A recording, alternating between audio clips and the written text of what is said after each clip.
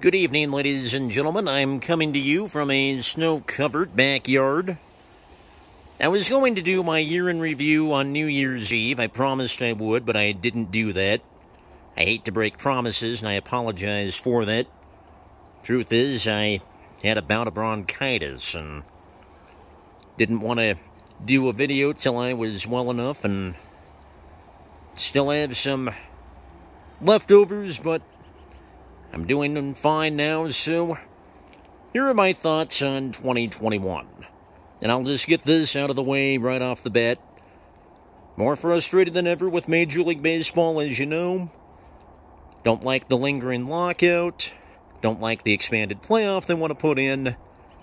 And this year marked the 2021, that is, marked the first year that wasn't cut off by a pandemic. That was without 40 minor league teams that Major League Baseball cut at the end of 2020. A great way to alienate fans and burn bridges, with executives helping minor leaguers become major leaguers. And I understand there are much bigger issues as well that I will address, like a pandemic that is still alive and well in this country and throughout the globe.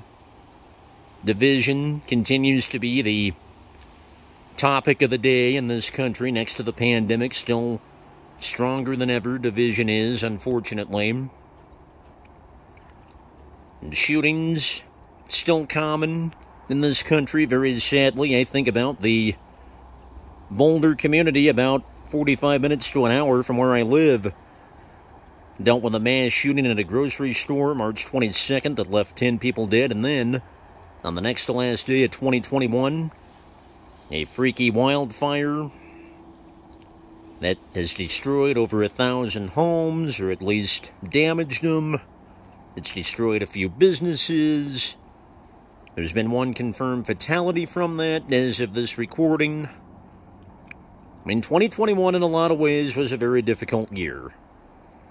But as my friend Bill Rogan liked to do on his radio show a few years ago, start things off a little down, then finish on an up.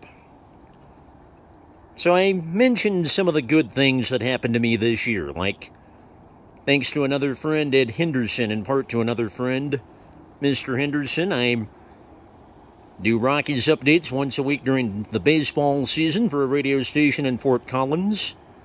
I do sports updates once a week year-round for a sister radio station in Greeley.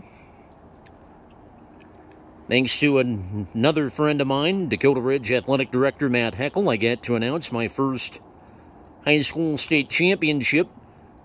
At least Chess has sanctioned state championship, and that came in boys volleyball in June. An experience I'll certainly never forget.